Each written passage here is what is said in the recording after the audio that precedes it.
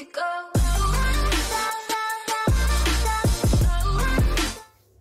Welcome back to another episode from Reef Drama. Today I'm going to go through an update on the saltwater mixing station and also my RODI unit that's all out in the garage.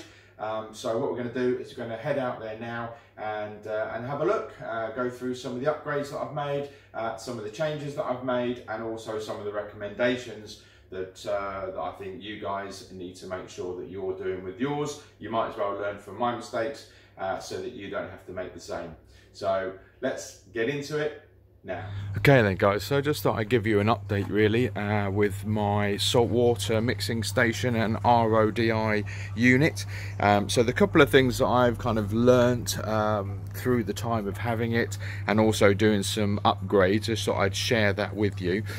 First of all, as you can see, we've still got the two brute bins. I've actually got the RO unit on at the moment, doing a fill in the tank, and you can see there that we're still getting 280 parts per million coming from the tap.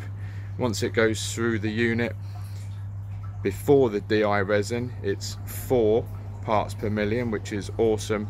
And then down here, this one tells me what it is after my DI, which is currently now 2. So once that gets to about 3 or 4, I'll look to replace the DI resin again. Let me go ahead and turn it off just so as we can quieten it down a little bit. Mark that off there. So some of the upgrades that I've done then, the actual RODI unit all came with white RO tubing. So what I've done is I've replaced virtually all of it with black for the waste pipe, which you can see is just coming out over there, and that goes up and out through the hole in the wall and into the water butt.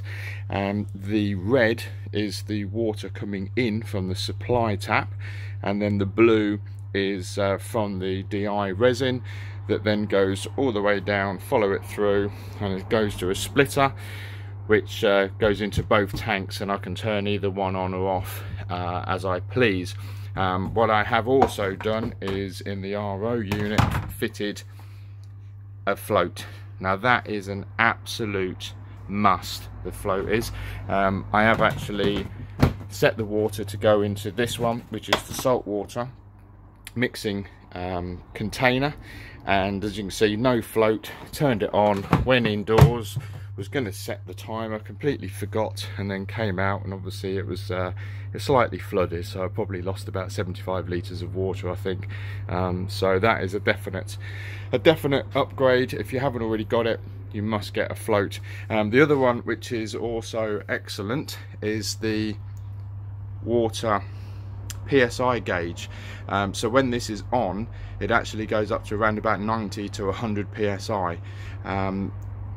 It can also tell you when your sediment filter is kind of getting blocked up, because that PSI pressure will reduce.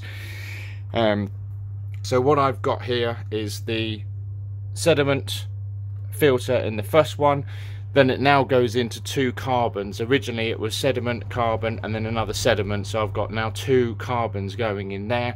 That then goes up through into the 2 membranes at the top. They're both 75 gallons per day membranes, and then from there through the pump, and then obviously into the external DI resin, which I've also bought and added to this. I may even add a second one and have another one above it to sort of really fine tune down the DI resin. Hopefully that will make it last a little bit longer as well.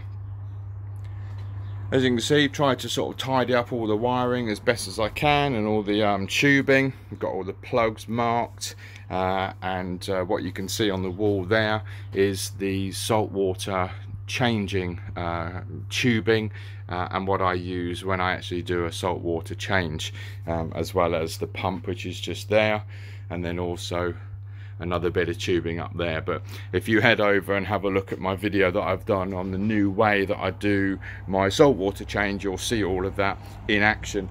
The other thing that I've got here as well is a little mixing sort of section for the remineralization of the RO water. So once the RO water has been made, I put some into that bowl.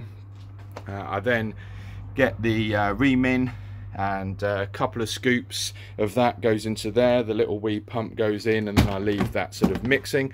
Once that's mixed, I then just tip it back into the 25 litre container, and then that goes in, and that's my top up water.